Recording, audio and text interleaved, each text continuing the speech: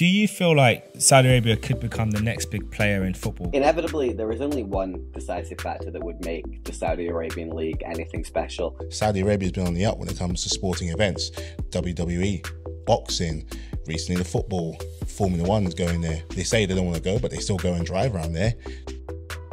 Hello and welcome back to another episode of the One Kick from Glory podcast. It's all of us here today, live and direct. Going to start things up a little bit differently. A small bit different, not too majorly different. But if you're listening and watching on Spotify, please let us know how you found the episode. Please like it, comment, rate it. If you're watching on YouTube, please do the same.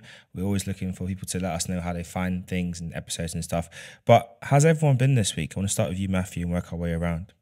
It's been all right. I've been enjoying most of the hot weather, trying to stay cool, welcome thunderstorms. As far as football's concerned, it's like, I don't know, they're taking like the Sports Direct approach, clearance sale, everything just must go. We're like the new Sports Direct FC at the moment. Every minute, every day, just looking around. It's like, there's never a dull moment with football. That's why I love it. Even though there's no kick of the ball in Premier League anyway, someone's always going down.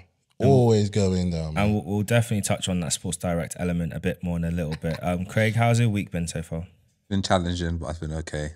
Watching the cricket on spare time, been enjoying it. So yeah, and skipped away from football to cricket. And you, Mark, how's it been so far for you this week? Yeah, week's been okay, apart from my country letting me down. Losing to Kazakhstan, gotta love it. But yeah, no, it's been good. And you were there in the stadium. What was that experience like watching the game live? Yeah, atmosphere was fantastic. Like, one thing that, you will say about, Northern Ireland fans is they really go and they really make some noise. And, they're chanting, their different songs about Georgie Best and, all, their Ulster chants for the entire game. And it's a wonderful experience. And it was the better team comfortably, but, just some poor defending at the end where they decided to take each other out and not the actual player they should take out. And the Kazakhstani forward runs through and pops in the net. And a fair shout out to the Kazakhstan fans. They were fantastic, like 50 of them just in the corner down there making lots of noise. But yeah, I think that almost kills off Northern Ireland's chances of the Euros. But 3 1-0 defeats in a row now to Denmark, Finland, and Kazakhstan. So, yeah, there you go. I mean, on the one hand, that's great consistency. It's only 1-0. I mean, man. Kazakhstan's it's a big negative. I mean, you didn't want to lose against them 1-0. But, there's consistency there. 1-0 defeats every time, so there's something to build on. At least it's showing that defensively you're solid most of the game, except for the moments when you have a lapse. And offensively, there's work to be done. So, yeah. Yeah, well, Kazakhstan beat Denmark 3-2 in an earlier qualifying game, which was a very impressive result, but just kind of threw a spanner in the works there. But the other team in the group are the mighty San Marino, and I did a little bit of research on San Marino because Northern Ireland beat San Marino 2-0 away from home, and I'm going to be looking to get tickets to go to the home game because I need a guaranteed 3 points. And San Marino have won one international game in their entire history. That was back in 2004. They beat Liechtenstein 1-0 in a friendly. They've never won a competitive international game, a qualifier for the World Cup or the Euros. And in all of their games, they have scored a grand total of 29 goals whilst conceding 803. You see, the problem with odds like that is you don't want to be the outlier to make it their second win in a long time. And it's primed that way. That's. I mean, look, if you're a striker low on confidence, you know what game coming up that you want to bag in, definitely. And if you're a person whose familial history might be a bit not sure how to determine where you're from, I'm saying San Marino could get a call up. I'm just saying, some of you guys out there on YouTube, you might want to play San Marino. You might become a legend if you bag the goal at least their next win, their second win in all these games. But I feel like we can comfortably say, we've having a heat wave here in the UK. It's been nice. It's not universal across the whole country because I know that in Scotland they had torrential rain, which affected their game last night. And for us, it's been a heat wave. It's been nice. We're all in shorts more or less in the studio, which you can't see. If you can see, if you can't, don't worry about it. But ultimately, I think you can say in the world of football, it does feel like the times are changing. I want to start off with a topic that's not top of my list, but one that I think is going to be quite interesting to see how this season pans out. There's been all this talk about the amazing work that CBS has been done with the Champions League coverage, you know, with Kate Addo, Thierry Henry, Micah Richards and Jamie Carragher, how the four of them together is a great chemistry. It's been really entertaining to watch every time. And there's been lots of question marks about what, you know, the other networks would do. BT have, well, there's rumours that Laura Waters might be going there. It's not Laura Waters. What is her name? Or from Sky Sports. No, Laura from TalkSport. Laura Woods. Laura Woods, not Laura Waters. Laura Waters is someone from work. But Laura Woods might be going there to take over, which could be quite interesting if that happens. But I want to shift over to the other major player in the field. So BT Sport are now going to be called TNT from next season.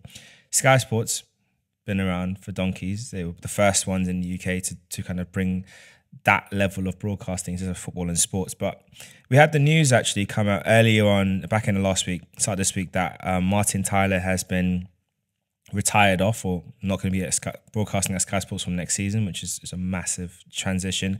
And we're going to be heading over to Peter Drury, which I feel like for a lot of people, that's a massive upgrade. I think Martin Tyler's standards definitely dropped over the years.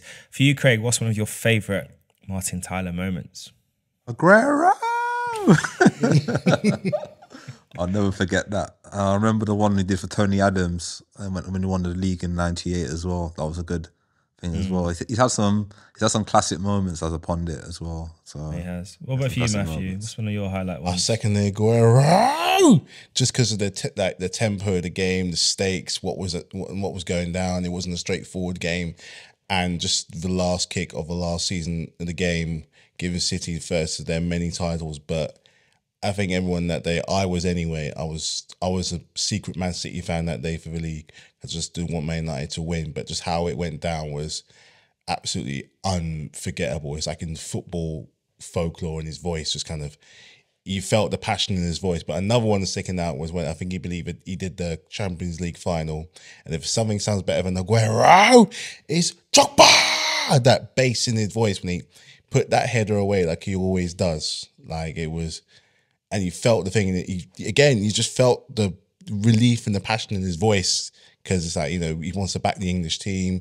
The game was kind of going nowhere for a bit. They scored and it equalised, and it's like he wasn't ready for it happening. Of course, when we lifted the trophy, like it was just a sweet moment. So yeah, he will be missed. He's going to be missed. Yeah, for you, Mark, when you think about this transition, obviously Martin Tyler, like we say, he's had quite a few legendary moments. I mean, my favourite one is when Henry scored against Chelsea at Highbury. It was I think it might have been the 2-1 game or 2-2, but it was a long ball out the back from the back. Kolo Touré dropped it. We don't usually do long ball football. Dropped it onto Henry's head. Henry headed it down to Reyes, who returned the ball to him. Henry took one touch of his right foot, left foot volley. It's like, the hitman! It's Henry! Because, you know, you guys know what Henry's all about. But for you, Mark, how big do you think this transition is going to be for them now, moving to Peter Drury, who we know has had some amazing legendary moments, especially in European football when he's been commentary? How big is that going to be now for Sky? Yeah, no, it's a good move for Sky, and I think the main thing is they want to maintain the consistency, right, of you know, quality commentary from quality commentators. So, you know, I think for me, like, you know, you want them to have them big moments in the big times, but for the rest of the season, you almost want them just to kind of do their job and not be noticed. You know, there's nothing more frustrating than watching a football match for 90 minutes and the commentator thinks he's the best player on the pitch, right? Like, you know, it's just like, you know, you're the supporting act, like, do your job well. And you may have a moment or two in the season where, you know, we focused on the supporting act and give them a round of applause, but really there's, you know, 22 other stars that we're here to watch and it's not you. So I think, you know, that's kind of what I'm looking for in my commentators. And, you know, good luck to Peter Drury for the new season. Yeah, it's definitely going to be an interesting transition, and we'll see how they do. Obviously, there's a lot of pressure on them to give us world-class action. You know, we said CBS are the market leaders right now, and Sky have got to step their game up, because if not, I'm sorry, but we will find a way to watch CBS in the UK through whatever means necessary legally. Of course. But obviously the other big changing point, and it's having a big topic of discussion this summer is, of course, the influence of Saudi Arabia in football. We know with the deal that brought Karim Benzema over to Saudi Arabia that they effectively gave him the choice to pick what club he wanted to choose and join. And that is practically unheard of in world football. I've never known of a country just giving someone money and saying, choose where you want to go. It's unprecedented.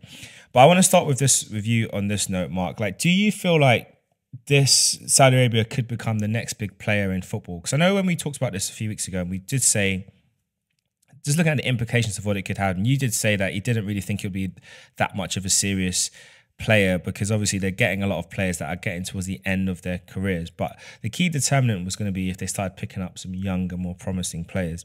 But do you think that they are likely to be the next major player, or is this just China and the MLS version 2, but with just more money in the Middle East? Yeah, my views haven't changed. I know they signed Ruben Neves, and if anything, I just lost confidence that Ruben Neves has any ambition as a footballer. To be honest, more than thinking Saudi Arabia had made it. And yeah, I think at the end of the day, they have lots of money to spend, so it is a kind of China 2.0. And inevitably, there is only one decisive factor that would make the Saudi Arabian League anything special, and that was if they was allowed to play in the Champions League. If you gave that league 3 or 4 Champions League spots, players might be more inclined to move there because they'd still be able to have the ambition of playing and winning the biggest trophy in European football, and that could give them something to kind of build. But for as long as that's not on the table, and the UEFA president seems to think it's not going to be on the table anytime soon, I don't think it should be ever on the table either, personally. But yeah, for as long as that's not on the table, I think it will just continue to be a place for ambitious list Ruben Neves is to go and make 400k a year, a week, and players who wouldn't necessarily be able to do anything in the Premier League, like Graciano Pele, to go and be on 250 grand in China a week, whatever it was, so I think it's really just 2.0 in my opinion. And people will talk, and they'll talk about the players that go there, and they'll make them seem like they're better than they are, because that's the entire marketing process that's going into all of this. But I think all in all, we've seen this before. It's just done with a little bit more money. It is done for a little bit more money. I mean, there's a lot of interesting players that have been linked with moving over to Saudi Arabia. Obviously, coming over to you, there's quite a few of your quote-unquote deadwood that you're looking to shift over there. There's been a lot of talk about the potential influence of the Saudi Public Investment Fund potentially investing in the consortium that owns Chelsea, the investment fund that runs it. We're not really sure. People tried looking into it. It's not really clear who exactly is putting money in that hedge fund that runs Chelsea or owns it, that Bowley. And I think his name is Egali, or who they're the faces for. And we don't know where the money's coming from, really, but doesn't really concern me. I just think it's very nice, the timing. Todd Bowley had a good meeting over in Saudi Arabia a couple of weeks ago, and all of a sudden now, we know Kante's gone practically. Koulibaly's up for a bid. Ziyech's up for a bid. Mendy's up for a bid. Rumours of Cucurella might be up for a bid. It's interesting how you're managing to shift all your quote-unquote deadwood. Oh, and today what also came out is that Callum Hudson-Odoi is also now a target for them. So how do you feel that you've now found a good outlay to overwrite financial fair play in Europe? Well, I didn't hear there's complaints from Newcastle having the same kind of treatment. I'm just going to say Newcastle didn't get the same beef, so why are we anyway? Who have Newcastle sold to Saudi Arabia? I'm sorry. They're owned by Saudi Arabia. We have issues with that. Yeah, but why else? Why we finished 12th for crying out loud? Why is everyone getting on our back? It was just like, maybe because you finished 12th last season. we finished 12th. We've not seen how big our club is. People have got to leave. It's Sports Direct. It's Sports Direct JJB, man. Everything must go. It's happening a lot quicker, but at the same time, they're losing. I'm losing players that I'm happy are going. Hudson-Odoi was never going to come back. Ziyech does not want to be there since the moment he got there. Mendy was good for all of 18 months. And Koulibaly, I know, Mafied his way out from Napoli, Cucurella. And anyway, so I'm happy that, well, look, it's happening. Cucurella's a rumor that probably won't happen, but the other three definitely. I didn't say anything about him because I don't care about him. He's been rubbish this whole time he's been here. But yeah, can you not tell? Anything but him, that sideshow Bob. Yeah, it's happening very quick. Obviously, questions are going to be asked, but look, the word, unfortunately, but on a serious note, unfortunately, the word corruption has wormed its way into football a lot easier over the last 5 or 6 years. So unfortunately, with things like this, you're always going to, even when it's your own club, Man City, this, that, whoever, it's always going to hover over your head where it's like, how legitimate is this? As long as certain nations, certain people, certain corporations are involved, it's always going to be a thing. But sticking with the whole Saudi Arabia thing, you know, there's always the one thing this you know encourages, or the one thing it questions where it gets asked, is a possibility of a certain league that we didn't want. It could still come back. It was never really dead. Now, if they're going to get involved, and if they're, you know, offering the opportunity of Champions League football, there's nothing stopping them. They're saying, actually, we can bring this whole thing back. So, as I've said before, Saudi Arabia's been on the up when it comes to sporting events. WWE, boxing, recently the football, Formula One's going there. They say they don't want to go, but they still go and drive around there. It's going to be market. I mean, the way Markus is right, it could just be a flash in the pan, China, America sort of thing. But they're also branching out into other sports, you know, and making it the big thing to kind of like go to. So as much as it could just be a last, like, you know, a year or two thing, if that Super League thing does come back, I know where my eyes are going to. That's all I'm going to say. It's not impossible because, you know, what's going to sell more? A Chelsea Arsenal in Stamford Bridge, or Emirates, or in Saudi Arabia? What would sell more? What's financially the bigger incentive? Well, you made a good point on that. I do want to bring up this point. You mentioned the Super League could return. I think for you, Craig, in terms of like, and I said it, and Mark made a good point as well, like this option of the Champions League being on. Obviously, there is I guess a Champions League equivalent that does exist for Asian teams that compete in.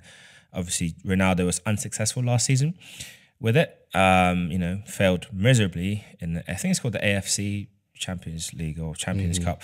But you know, could you conceivably see that we get to a point where, due to the money that's invested, and I guess the quality of players that are going to Saudi Arabia, which you'd hope improve the quality of the league, could you see the UEFA giving them an olive branch and saying, you know what, we will allow your champions or a few of your champions to compete in the Champions League in seasons to come? With this current president, no, but money talks. So you never know what could happen. Money can talk. If they're generating all the best players are going to Saudi Arabia, we'll caveat the best players, the best retirement home players going to Saudi Arabia, then it could be a discussion, but I don't think it'll go that far anyway. Well, maybe. You never know. I guess it depends on the age profile, because obviously Hudson-Odoi will be the youngest player if that move comes through. It's just paper talk right now. But if he did go to Saudi Arabia, that would be the youngest player of the ones gone there so far. I think Ruben Neves was, you know, at 26. That's the prime of your career. It's a bit of a surprising move. And like you said, Mark, it's kind of indicative of how he probably views his career, because every summer he's been doing the Wolves goodbye tour, and they kept rocking up, and I think he probably had enough to, you know what, let's just get me out of Wolves. Okay, just get me out of Wolves. Saudi Arabia, 400k a week, huh? I'm there. Wilfried Zaha? Yeah, well, I mean, Zaha's one's not too confirmed yet. That's still, we'll see if that happens, but he's in his 30s, so it's a bit different. But I think, you know, when you're in your 20s, to make that move, it's a bit of a big one. Yeah, definitely. Career suicide, I say. The other side of it with Neves is that, like Witsel, when he went to China, he made a bunch of money for 2 years, and then he came back and played for Dortmund Juventus and Dortmund. So back at kind of like the higher end of the game, that there's still maybe the chance that, you know, Neves goes and sets himself and his family up for 2 years, you know, on 400 grand a week until 28, and then makes a big move back to Europe and still is able to play at the highest level for 2 or 3 years of his peak career. That's also a potential pathway. That's a good point. Could happen. And it could just be the right move to make. Sometimes, and someone made this point actually online. They were saying that a lot of times with footballers, they're sending people around them. Like you might just think as a footballer and their immediate family, but there could be 20 people. Actually, there could be 20 families that they're supporting. So when you really think about it, the money makes a difference. I know for Oscar and Ramirez, their families were set for life. Oscar, it just still feels like a waste because I get it financially, but you never came back. So much to prove. Ramirez had been there, done that. He was happy to kind of just chill. But Oscar, I think he could have come back to Europe and done some more. That reminds me of another team though from Russia. Remember that Angie team when they were signing everybody? It could go south like that. It could. We just don't know. Look, if they allow one team, if they allow one Saudi team in the Champions League, we'll just sit and watch. We'll just sit. I could see a way where they justify, because right now the Israeli teams do play in the Champions League, and Israel it's in the economic area for Europe, but it's not technically in Europe. If you talk about physical land mass space, so there's ways they could kind of justify it, but we're just gonna have to watch and see. There's lots of things happening. Never say never. It's like the Super League might be, like you said, it might be dead, but it might come back. It might be called the Saudi League. Ooh, how about that? But, moving from player transfers, we're looking at managerial changes. There's been a lot going on this summer. Still waiting for some clubs to appoint managers. We know that Tottenham have obviously made that appointment. Anger Postecoglou, I think that's how you say his name. I'm just going to call him that. I kept calling him the ex-Celtic boss, but I don't think that's fair. Anger, good appointment there. There's also news that came out of Gary O'Neill being let go by Bournemouth. He's been replaced by Adoni Iraola. How highly do you rate that decision, Mark? And do you think that is them sort of projecting where they want to be as opposed to trying to chance it with Gary O'Neill and hoping that he can kind of keep building on what he did last season? Yeah, it's great business by Bournemouth. Absolutely great business. Like, at the end of the day, it's harsh and it's cutthroat, but it almost reminds me of when Southampton hired Pochettino. And they fired, was it Adams? Was that his name? The guy who got the Atkins, who got them up from League One, and you thought, man, that is brutal. It's a brutal move. But as was the case then, all Pochettino needed to do first season was keep them in the Premier League when he came over, and he did. And he united that Southampton team and moved them forward to another level, and showed that in his ability to go on to Tottenham and PSG and bigger things, and now Chelsea. I think Andoni Iraola is a young manager who is very exciting in Spain. He grew up with Arteta, and he played for Athletic Club Bilbao for the majority of his career, my Spanish team. So someone I know very well from a footballing career. Was a brilliant right back, but also has gone on to show that he understands how the game works. His success last year, he took Rayo Vallecano to 11th, both beating Barcelona and Real Madrid. Actually has a better record against Barcelona. They won at home and drew at the Nou Camp. Only lost by a goal to Real Madrid away, and also drew away at Atletico Madrid as well. So the results were really good, and he's only young. I think he's ambitious. I think he's a great hire for Bournemouth. Will Bournemouth stay in the Premier League? Probably. Will Bournemouth be able to push and do more? Well, it depends on the squad that they build, but they'll play good football, and I think it's a very good move, the type of move that I think the teams around that level need to be making if they want to be pushing on. Yeah, it's definitely an interesting decision to make, and we'll see how well they progress. And there's lots of changes have happened, so they got to do what they got to do. I mean, looking down to the team that are now in the Championship, Sheffield Wednesday, they let go of Darren Moore, which seemed to shock a lot of people. It was said to be by mutual consent, but I still find that was a bit of a shocking, just a surprising decision, because he got them up through the playoffs. In terms of his, I was just looking through the win rate percentages of their managers. His win rate percentage is 51.16%. You never know, but he only had 2 years, so maybe they didn't think it was good enough to build on. But I just think it's a bizarre decision to make. I guess for you, Matt, when you look at situations like that, obviously this one with Bournemouth, it looks like it could be a positive gamble. big move on there. Do you think Sheffield Wednesday might regret it, or do you think it's just like a bit of a weird choice that they did at this time? The timing's a bit off because it hasn't been that long. I think it's been less than a month since they got promoted, and like you said, he hasn't had the longest of times to kind of establish himself on the team and maybe gotten promoted. I think and actually this bad luck has followed him because he was at one point West Brom manager and they were competing in the top 4. In fact, they were firmly in the hunt for a playoff and possibly even automatic promotion, and he got sacked as well. West Brom did come up, but they also came down. So maybe it's a case, it's like the luck of Ian Holloway, where he can get you there, maybe he can't like keep you there. So if there's a club struggling for a promotion struggle, he could be the guy that gets you in the position. But it all depends on who they're looking at for a championship slot, who's a brand new team in the championship. Maybe a Premier League manager, a manager who needs to earn his chops at a club with a lot of history. Someone like, I don't know, maybe want to give Gerrard another go. He's in the prime position. It's in the championship. It's in the championship, I think, where most of these players, where most of these guys should go. But would he take that position? Probably not. But I think Leeds were looking at Vieira.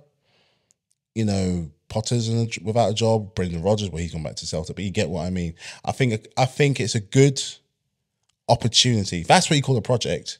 A good opportunity for a newer up and coming manager to possibly get Sheffield, maybe even back-to-back promotions. You never know. Anything is possible against the championship. Absolutely anything. But I feel for Darren Moore because he's done all this to then be about mutual consent. But I don't know. It depends on how much I believe it. I believe in it. But the championship, it's coming comfort. Just on the Vieira news, he is the front runner for the Leeds job now. Which could be quite interesting if he does get that. Might make me watch Leeds a bit more coming up next season.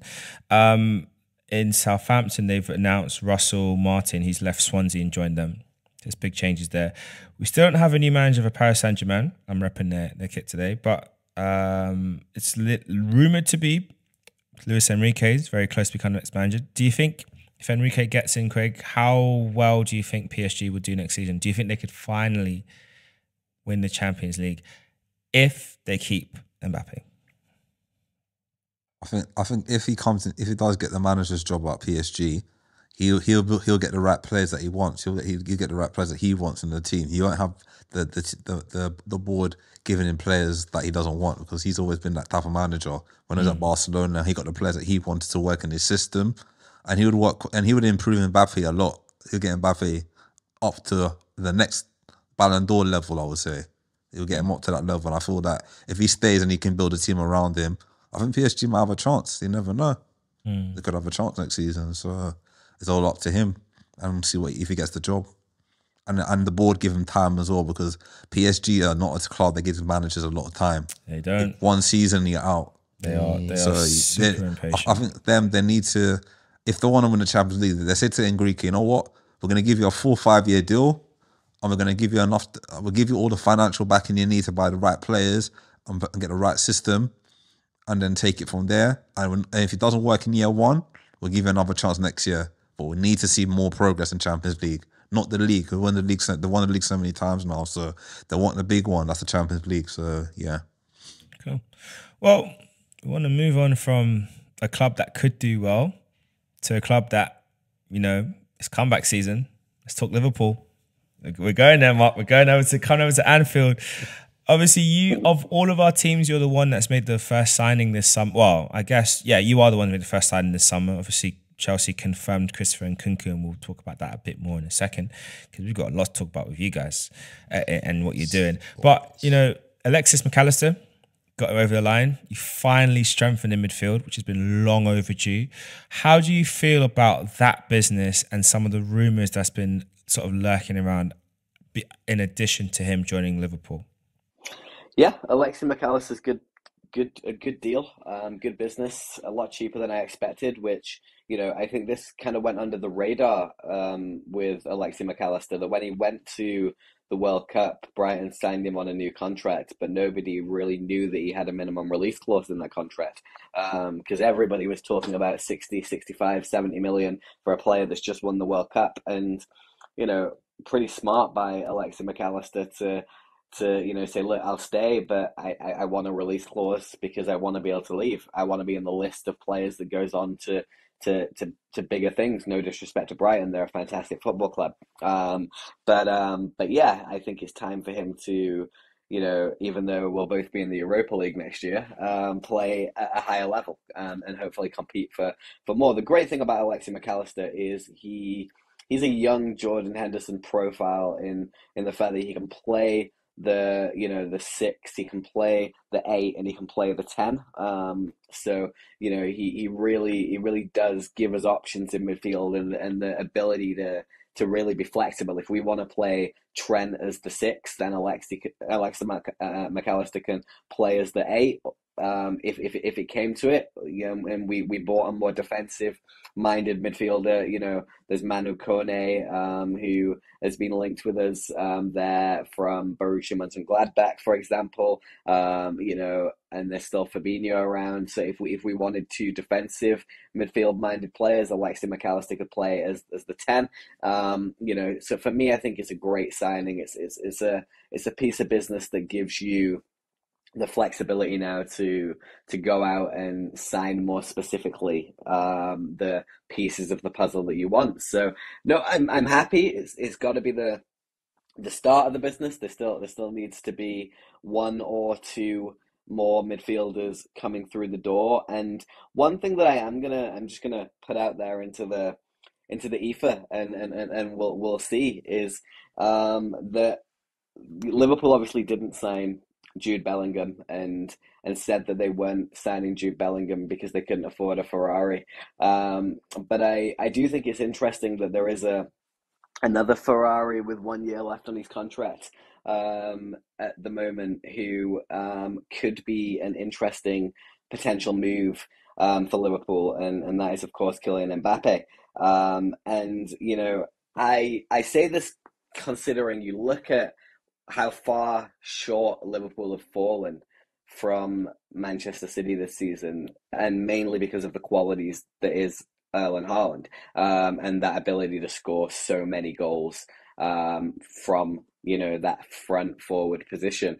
And obviously Real Madrid are the number 1 candidates for Kylian Mbappe, and you would think that if Real Madrid pull their money out of their pocket, that Kylian Mbappe would end up at Real Madrid.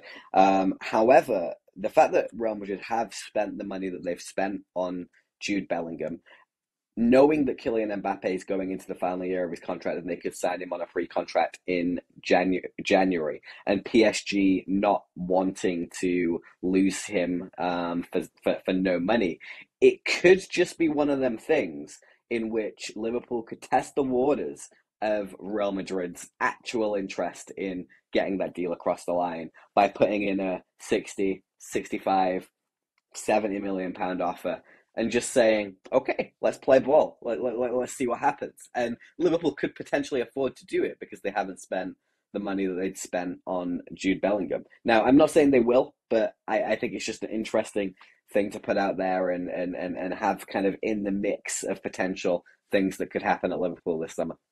Well, it's definitely an interesting option. I think Mbappe to Liverpool would be a smart play. I think that could be interesting. What do you guys think? Mbappe to Liverpool. That'd be a statement in intent.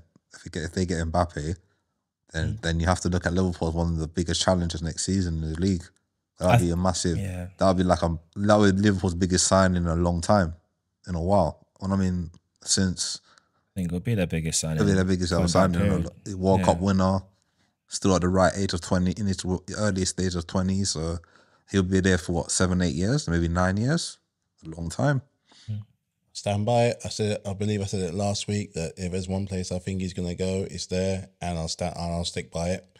It's a 50-50. I know it's a 51% chance it could happen.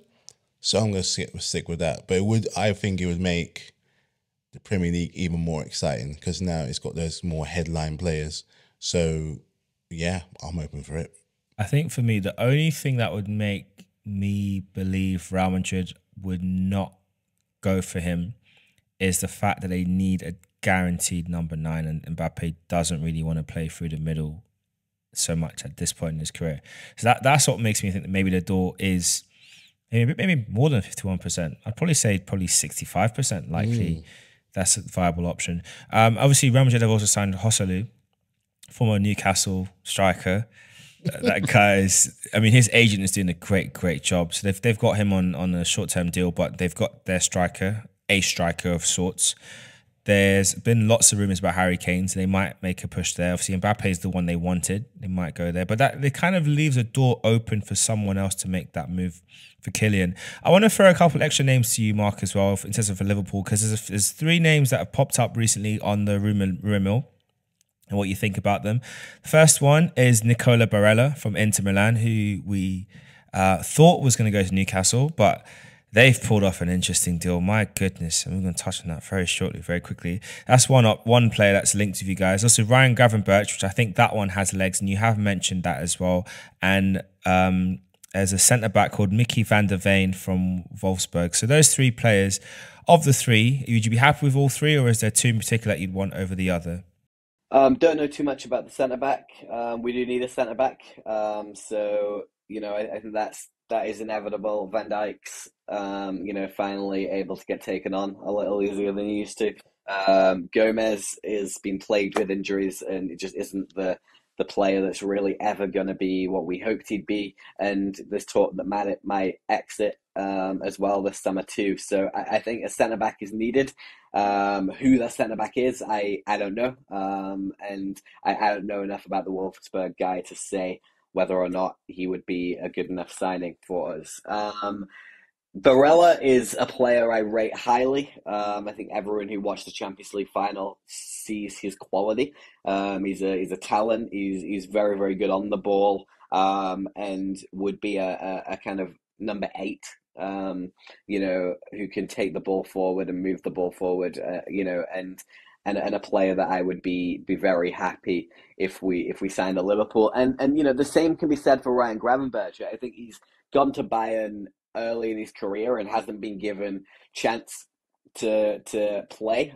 He's not had enough game time. But I think there's a talented youngster there who, given the right club and the right environment, he's more physical than Barella, and I think is a different profile for the same role, but someone who I would definitely take as well. I think if Liverpool signed Barella and Gravenberch and had Barella, Gravenberch, Macalister as their 3 midfield signings, I'd come out of this window incredibly happy. Yeah, it would definitely make you guys very strong. I think, you need strengthening. We know that Virgil van Aura, he can't get away with that defending anymore. I'm sorry, it's just not. It's just not. I mean, some of the goals he's conceded for international level, it just makes you wonder. Is this really Virgil van Dijk? Like, what's going on here, bruv? Like, you are better than this. You should be ashamed of yourself. But one club who are definitely showing that strategy and patience pays off, Newcastle. Breaking news today, Sandro Tonali is on his way there, £70 million deal. And I need to caveat that with a lot of context. So, back end of this past season gone, Paolo Maldini, who has been their director of football, kind of been overseeing all the football operations of what they've done. He's been monumental in bringing them back to the top table, in them winning Scudetto a couple seasons ago, was fired. And that news shocked us when the season ended. We thought that was just bizarre. And that conversation was around reinvestment into the club, and he was not happy with the direction the club were planning to take. And now we're starting to see the fallout from that because he's gone. Football retired from Zlatan, as we said. And now Tonali's leaving.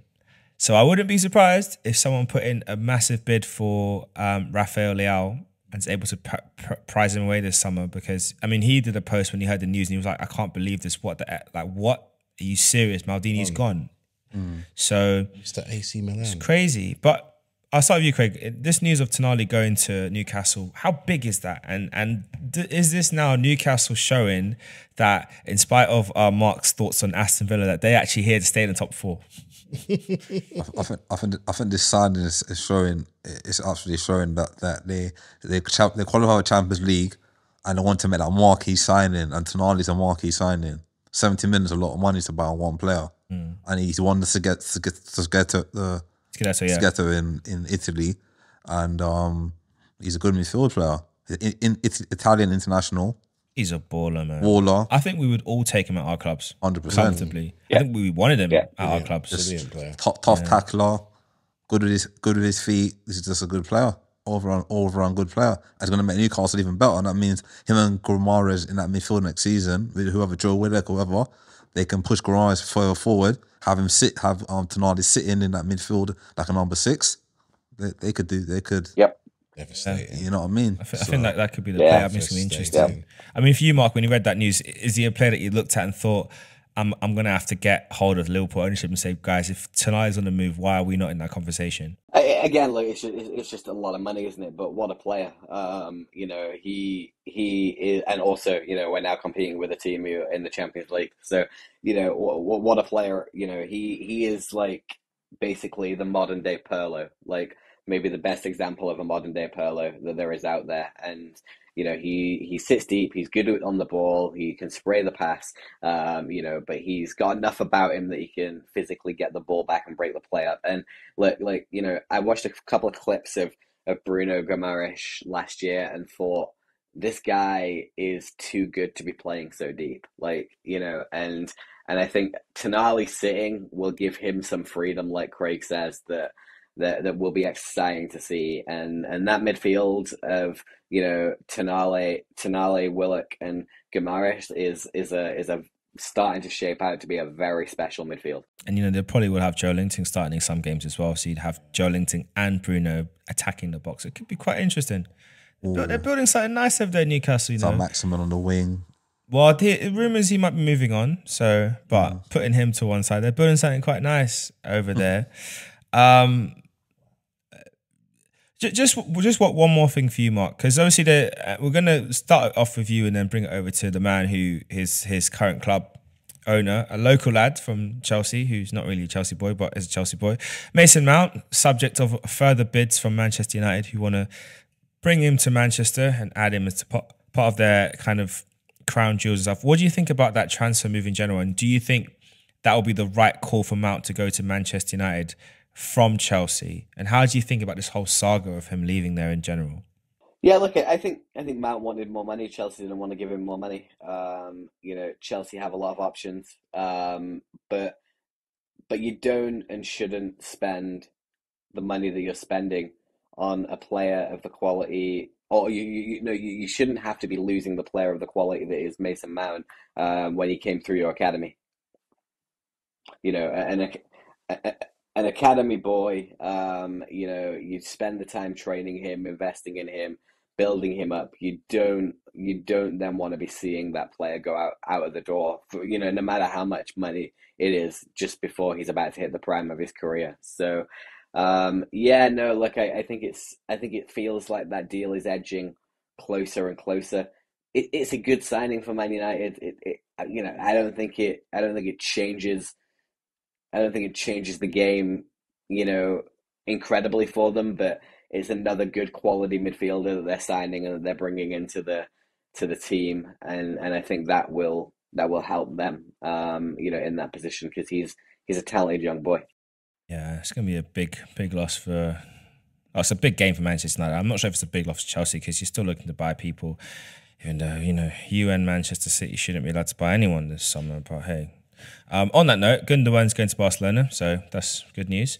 But they're also looking to buy Kovacic from you. So what's that all about? £30 million as well. What is that all about? No, I think they had his eye. I think before he came to Chelsea, they had their eye on him anyway, or it might have been Jorginho. I can't remember. But he's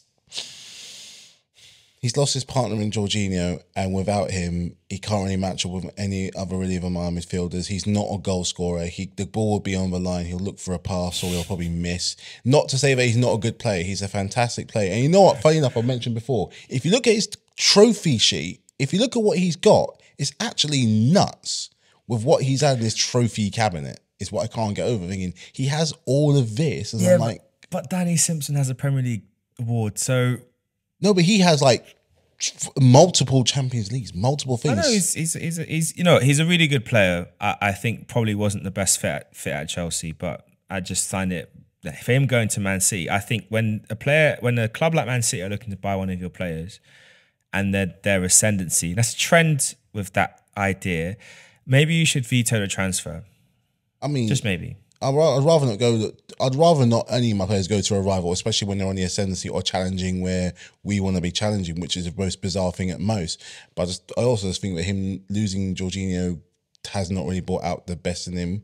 He hasn't been good for a couple of years, and it was clear that we're going in a different direction that doesn't see him as a part of the midfield. I mean, our midfield's getting picked at. You got Jorginho, he's off to City. Kante's he's off to Man City. Kante's gone to Saudi Arabia. Ruben Loftus-Cheek, he'll be next going somewhere. You know, we're looking to change. We're going in a direction, you know, or how much is Poch having involved? How much is Todd Bowley having involved? We're clearly going in a new direction where clearly these players just haven't demonstrated good enough attributes this season, and we are where we are for a reason. So, you know, something's got to give. Well, like I said, I think it's very bizarre to be happy and open to selling to your rivals. I'm not happy. Well, I mean, you're open. Your club are open to He's it. happy. You're not happy, but your I'm club not are happy. open to it. You're strengthening up rivals. I mean, I say rivals in the loose sense of the word because you're not really Man City's rival anymore because you guys are struggling to do anything useful. But Craig, obviously, you know, there's the news coming out as well about Arsenal reaching an agreement in principle with Chelsea to sign Kai Havertz. The fee seems to be debated much online. Some people say it's like 65 plus this. Arsenal sources are saying it's more close to 60 million plus a few bits of add-ons here and there. So it might make the total thing close to 70 million, but it's not too bad. How do you feel about that deal and that transfer? What's your thoughts on it? I'm surprised because I didn't see that one coming, honestly. I didn't see Havertz. His spell at Chelsea is up and down. He won the Champions League. Yeah. And after that, he's been non-existent. Let's be honest. Let's be brutally honest, Matthew. He's been non-existent for you guys. Very inconsistent. He's still young. He's only like 23, 24. Yeah. I feel like he's had how many coaches he had now? 3 or 4 managers now, hasn't he? He kept Lampard, Tuchel, Lampard again. So he's only had one manager in his time at Chelsea. and that was the manager that got the best out of him. Yeah. Tom Tuchel got the best out of him. Let's be honest. And I don't know what's his best position on the pitch. At Chelsea, they played him as a false 9. I'd love to see what Arteta does with him if he can revive his career, because Arteta's very good with players getting the best out of them when you're thinking you're not sure why did you get that player. Like for example, Ramsdale. Everyone was saying, why did you get Ramsdale? And look what Ramsdale did in the end. Sure. Same with who else did he get? Look at Martinelli. When Martinelli first came, Arteta first came, Martinelli wasn't playing on much last season, and then last season just taken it by the unplayable. Even Saka, he transformed Saka's game as well. So he knows what he knows. We have to have faith in him and see what he does with Havertz. I think there's also two key things about the Havertz deal that's really interesting to me. The first one is that Havertz himself insisted that it was only Arsenal he wants to go to, because Bayern Munich were interested and he said, no, I want to go to Arsenal, which says a lot about his mentality and his belief in what he can do. Secondly, as a player, he's described himself as more of like a number 8. So he likes to play more in that midfield areas, and his footballing inspiration is Iniesta, and it's a player that he is, you know, when a player describes Iniesta as an inspiration, for me, I expect to see certain aspects in your game. I know Bruno Fernandes has claimed that Iniesta is his inspiration, but we all know with Fernandes, we don't see that on the pitch, bruv, at all. We don't see it. So I don't know which. Maybe you meant Iniesta, the postman, but not Iniesta. But yeah, I mean, obviously this transfer, I mean, it looks like it's going to go ahead. It has come out of a massive surprise. It's we talked about it last podcast about like the thoughts on it, and you know, it's an interesting one. But do you now kind of seeing like how it's unfolding and how the player himself is pushing for this move to Arsenal? Like I said, I think it's strange to be selling to a club that's on the ascendancy. You know, and it's one of your rivals. Like we're not friends. Chelsea and Arsenal, we're not friends. But do you think that this indicates that Havertz will probably be a success at Arsenal if he does get that move? Well, he can do what he wants. He just doesn't want to be with us anymore, and that's fine with me. He can go and do whatever it is he wants. If what's said to be true, he's saying he sees himself as more as Iniesta, and he's been played out of position. That's on us. But in all due respect, he was never going to get into that place. Well, not one as a Kante, Jorginho, Kovacic firmly establishing themselves in that midfield and doing so well. He was never even going to get there in the first place. Plus, like you said, under Tuchel, we got the best out of him, taking away the whole thing on the Champions League goal. He plays well on that side, really well with somebody going ahead. He's not a striker, which I respect that. Playing him in the wrong place, you're going to annoy a player to the point that's like, well, you're not respecting my wishes, I'm going to go somewhere else. Fair enough. But I'll believe it when I see him in that red shirt, but at the same time, it's like, he doesn't want to be there anymore. Fair enough. We're more willing to cut ties. And it was really hard to kind of see him. I know I said last week it would be interesting to see what Pochettino could do with someone like him, because I think the characteristic that him and Arteta share is working well with younger players and players that have a point to prove. And he's just not part of that plan. We've got Nkunku coming in, which will fill that hole relatively quite nicely, depending on what kind of striker we could get. But look, we are not in the position where we finished now. The season petered out. We're not in the position to be that demanding. We've got a real big job to get us back into that European hole, that European groups. So, if a player feels like they can do somewhere else, and plus, no one is thinking down around the joint. The same way you bit the bullet when you get rid of Aubameyang and even second in the league. So, him being around just could be just poisoning up the whole ship. Could be, and also sometimes players just don't fit certain environments. You need to change the environment to really kind of, as they say, unlock yourself and play to your better football. Let's talk about outgoings. Let's talk Arsenal. Let's talk about Arsenal. We've talked a lot about everybody else. Let's talk about Arsenal. So, lots of bids been put in. Edu has been busy at the barbecue this summer. He took a little break, is cooking up some great food on the barbecue, and he's come back with a vengeance. We've seen in the past few days, we've seen bids for Declan Rice, which we've known about for months, and we've just been waiting for that to kind of come through. Kai Havertz, which surprised everyone. And now the latest to be added to that list of players is Jurrien Timber from Ajax as a potential right back / right centre back / defensive midfielder cover. So basically, we're going to have 3 players that are, or actually technically 4 players that tactically can occupy 3 positions. Kivior, who was left centre back, we signed him as, played left back last games of the season, played DM at his previous club. Tomiyasu, centre back for the national team, right back for us, and we could probably chuck him in central holding midfield if we needed to. Actually, maybe even 5 now. Ben White, centre back, right back, probably could do it, and has played holding midfield for Leeds back in the day. And now Timber. How excited are you about the potential of him coming in? And also another player who was adamant that he didn't want to go to Bayern Munich, wanted to come to Arsenal, also ignored the option of going to Manchester United and linked up with his former boss. But how do you feel about that potential deal coming together and him joining us? I think he's going to be a great signing. He done well at Ajax. He worked on the Ten Hag, good manager. So he's a very solid defender. I think he'll do well at Arsenal. I feel like Arteta will get the best out of him. And we need some reinforcements in defence, because last season, as you could see, when William Saliba got injured, our season kind of capitulated after that. So we need some young, and he's quite pacey as well. It's very quick.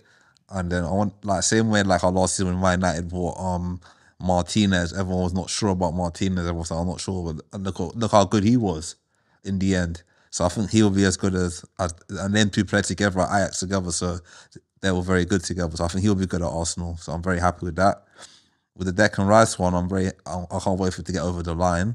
I think that will happen. Yeah. I mean, it's pretty clear that, and I think what's really changed it, from my understanding, is that the clubs had a gentleman's agreement with West Ham in terms of a fee, which is why Arsenal bid what they bid for the first bid.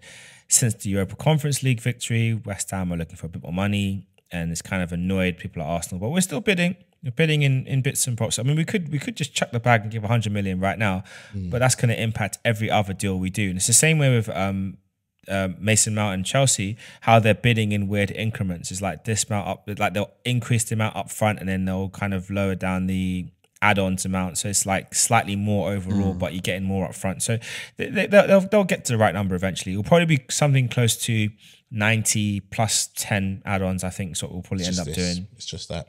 It's just timing. And he's on holiday right now, so I think it should get wrapped up when he gets back.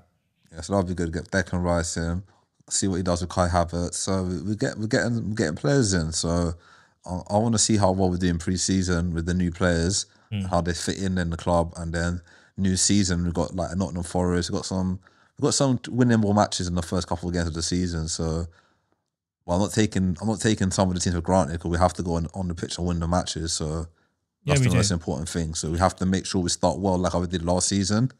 And this time, hopefully, win the league. This time, don't fall off. So, well, that's the thing. I think as a minimum for Arsenal, for this coming season, you'd want top 4 again, minimum. You probably want to finish in the top 3 again. I'd even say go as far as say second would be. But I think overall, if you say top 4 finish again as a very minimum, you then want to have a good strong run in Europe, and you're talking like at least last 8, maybe even last 4, but at least last 8. Not round of 16. Let's get to last 8. Shall we get at that point, and then win one or both the domestic cups? Like, you really want to go strong this season. But just looking at obviously players' options as well. Obviously, there's also been talk about Caicedo that's been going around for ages, and we talked about the Rice-Sado thing last podcast.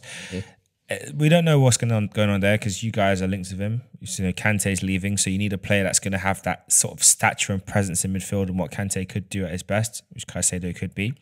There's also now talk about Romeo Lavia as an option at Arsenal, and I'm quite intrigued by that, because I think when we played Southampton, he definitely made Thomas Partey look old. But for you, Matt, when you hear about that kind of talk of potentially Lavia to Arsenal, what's your kind of view on that? Do you think that would be a good move, not just for him, but how do you think that would play out if he was to come over to Arsenal? If he came over, he doesn't deserve to be in that Southampton team. Doesn't deserve to be. He's one of the better players, probably the best player that kind of came from there. But he's going to be part of a big project moving forward. Like, you're in the Champions League, you're only 5 points behind the team that won the treble. That spot is going to be there waiting for him once you lose likes of Thomas Partey and potentially even Granit Xhaka. Plus the link up with Declan Rice. It shows that it's strength. It not only shows that you're serious about these kind of signings and you want to make a point, it's like strength in depth. So if one player's out, another player can come in. So if you're afforded to have someone like him and possibly Kai Havertz on the bench, you know that you're doing something right. You're preparing for extra competitions, like you said, because if there's one criticism that you had from last season, was that your cup competitions, you did really, really poorly. Now, cup competition can do a lot for a manager and a player, because it just shows that, in all the extra games that you had, while still maintaining a good state in the league, it means you're fighting on so many fronts. So it shows good squad rotation, players get used, their morale boosts up, and for all you know, it might be an encouragement to go further in the next season. Now, that could be your thing. Let's say the league doesn't work out this year, because Man City are looking to possibly even get stronger. They're probably even going after the quadruple, but you can, if you don't get them in the league, and get them in the other cups, like you said, Carabao, FA Cup, a double, and that will do your players such a world. It's going to be a fantastic achievement. Building and building and building, you're failing forward. So even the second place finish with 2 trophies, anything can be an even better season, because it's a statement of ambition that your new signings have clearly worked. You're working towards somewhere forward. Could you imagine someone like him and Declan Rice in their first time of coming in? Let's say you get to the semi-finals of the Champions League, and you get to a final for both Carabao and for the FA Cup. Or let's say what happens is, let's say the Champions League doesn't work out, you end up in the Europa League. You win that, which gets you into the UEFA Super Cup final. That's back-to-back finals for someone like Declan Rice, and the first time for someone like Lavia. So that's hindsight, though, isn't it? So if all goes well for you, I mean, that's how you should be looking at it for next season. I think he's going to be a great addition for you. It's the word is exciting and depth. Yeah, I think the thing I like a lot about how we've going about our business this summer is that we are doing multiple deals. And we're not just like we're doing deals. We've been working on these for months, because these transfers, they don't just happen overnight. Timber, that you can tell that's been months of work. Rice, we know, has been like months of work. Lavia, again, that seems like one that's been happening throughout the season as the years progressed. The other player, which could be quite an interesting one, instead of like an outgoing, Thomas Partey, talks that we are open to offers from Saudi Arabia for him, if the right offers come in. I think it's interesting that he's a player that's up or potentially up for sale from Arsenal. It's very interesting for me because we know Granit Xhaka is likely to leave as well because he and his family, they want to go back to Germany. His wife wants to go back to Germany, so that makes sense. And I think at this time, this is like his last contract move, I guess he's going to get. Payday, yeah. It's not so much the payday, it's more to move to a club at a certain level. I don't know if he's going to get that kind of move again if he stays for another season at Arsenal too. But also the opportunity to go into coaching post-football in Germany. So they have a great system that would work quite well for him. So it makes a lot of sense. But Thomas Partey, we've all known he's been one of our key players for years and years and years and years and years when he's fit. And we also know that Arteta has been very ruthless in general. And I think as fans have been calling for him to be more ruthless with how we do stuff. And so I know people are a bit surprised that Partey is potentially at the chopping block. But let's just be honest. Last season in the run-in, that brother fell off a cliff. The game against Man City, poor. Southampton at home, poor. Liverpool away, poor. West Ham away, poor. Like, there's so many games I can think of where Partey, the fact that our last 2 games of the season, where did Partey play? Right back. Inverted right back. Says everything. Nottingham Forest game, he was poor. And then he found his feet last game of the season. But how do you feel about the news of him potentially moving on?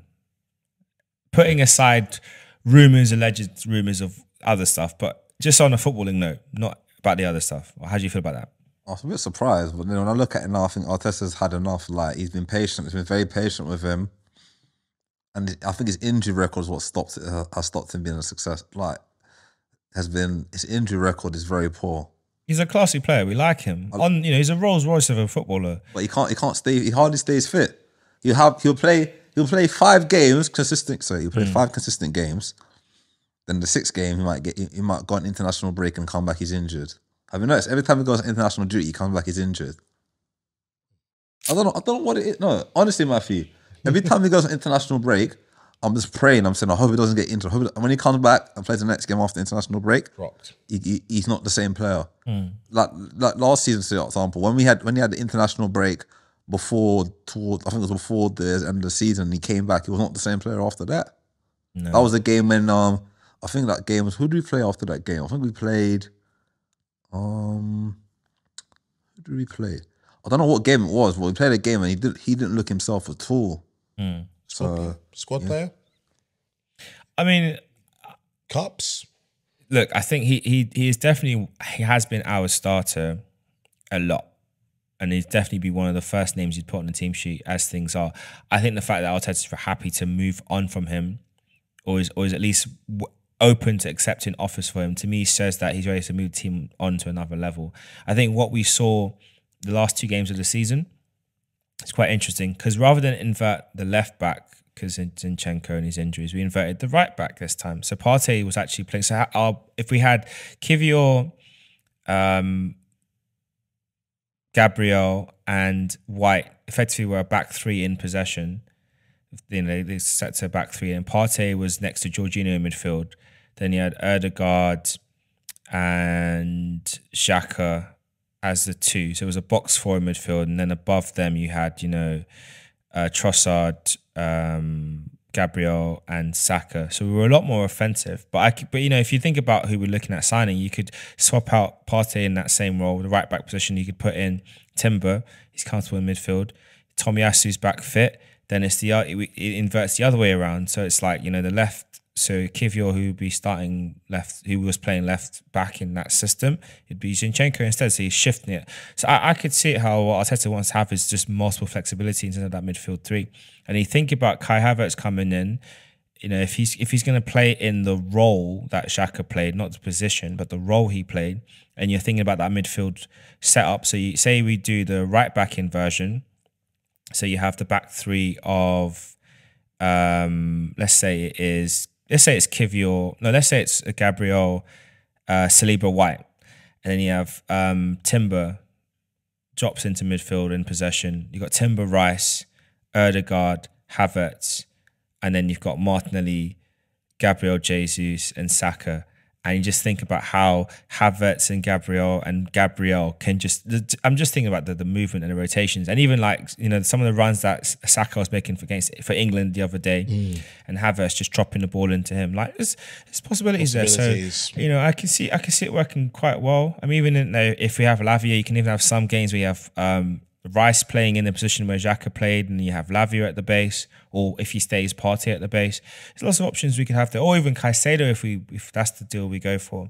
So I'm quite happy with what Arsenal are doing, and we'll see.